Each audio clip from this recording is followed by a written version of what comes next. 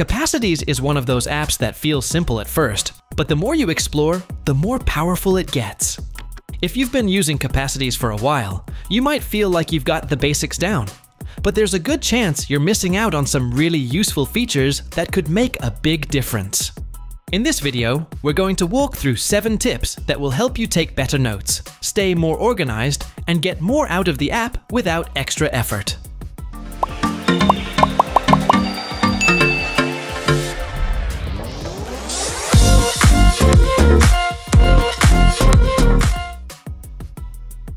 Think about how we usually organize information. Folders, spreadsheets, lists. It works, but it's not exactly how our brains work.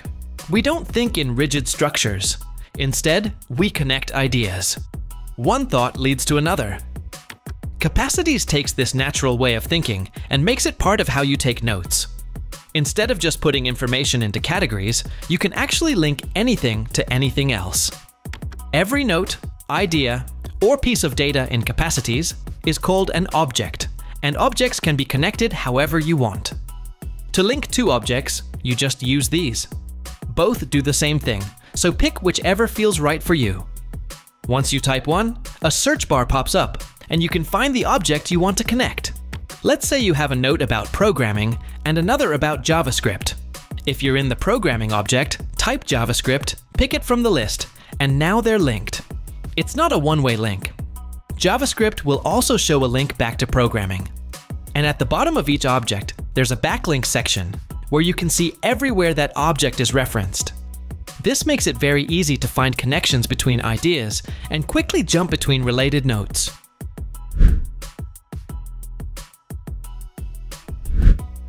Tags are often used in a generic way, but you can take them a step further by using custom tags to categorize information based on the way you actually think and work.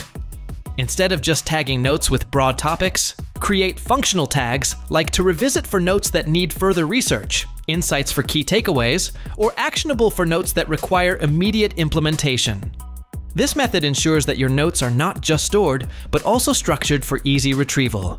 When you search for actionable, you instantly get a list of all notes that require your attention, which reduces the time spent digging through old notes.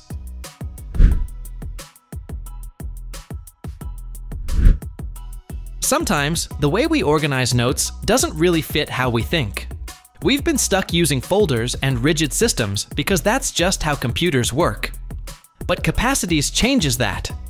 Instead of forcing everything into a strict structure, it lets you build your own system using objects and object types.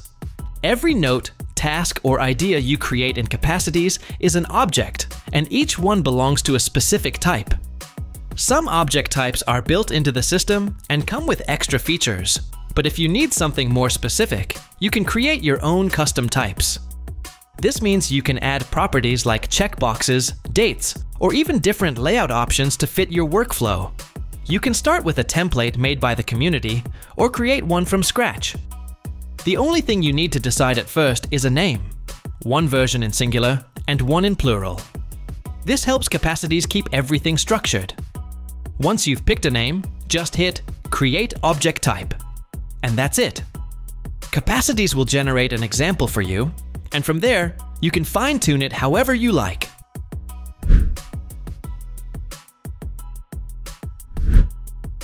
One powerful yet underused feature in Capacities is the ability to create dashboards. By structuring your notes with linked pages, filtered views, and dynamic queries, you can build a system that acts as a second brain. For example, if you're managing a content calendar, create a note that automatically pulls in all blog idea tags and organizes them by date. You can also filter tasks based on priority to ensure that your dashboard always reflects what's most important. This way, Capacities becomes not just a note-taking tool, but a personal knowledge management system that adapts to your workflow.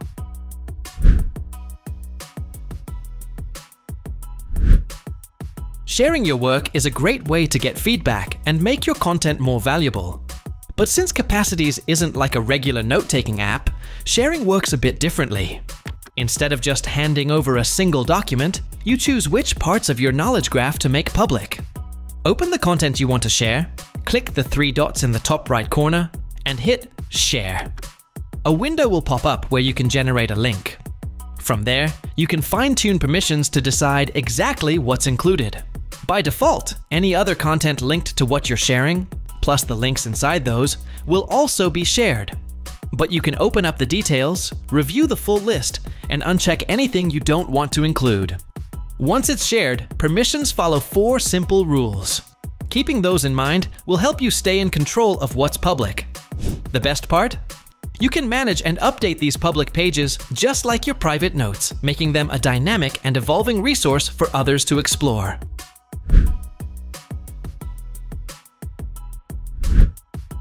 Many users ignore the Daily Notes feature beyond simple note-taking, but it can be a turnaround when used strategically. Instead of treating it as a dumping ground for random thoughts, structure it into sections such as morning plan, key learnings, and evening reflection. By doing this, you create a habit of intentional documentation. Additionally, link relevant daily notes to long-term projects or themes. Over time, you'll see patterns in your thoughts and productivity, which can help you refine your focus and decision-making process.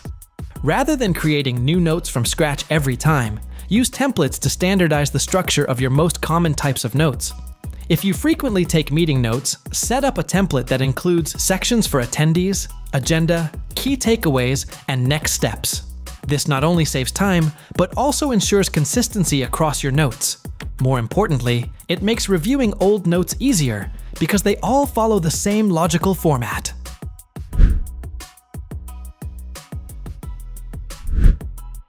Most people either delete old notes or let them pile up into an unmanageable mess. Instead of either extreme, use a structured archive system. When a project or note becomes inactive, move it to an archive space, but maintain its connections to other notes. This way, even archived notes remain part of your knowledge system and can be resurfaced when needed. Let's say, if you archive a completed project, any related notes that are still active will retain their links to it. This keeps everything organized without cluttering your main workspace. By using these 7 tips, you can turn Capacities into more than just a note-taking app. It becomes a tool that actively enhances the way you think, work, and create. Try implementing these techniques and see how they change your workflow for the better. Thanks for watching. Like, share, and subscribe to get more videos like this.